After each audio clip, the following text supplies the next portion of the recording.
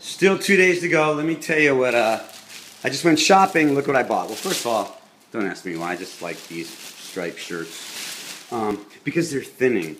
But I just bought 2 waterproof bags. This is like the real stuff, I think, to put over my sleeping bag, tent, and bags. So if it rains, I can keep on riding in the rain because this will keep, some of the stuff that's strapped to my bike dry.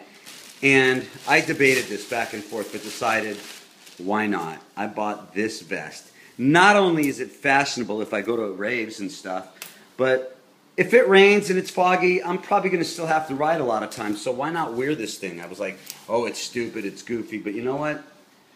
I don't want to get hit from behind, so I'm bringing this with me as well. So I keep on buying stuff, and I don't know where I'm going to put everything, because I'm going to start to pack today.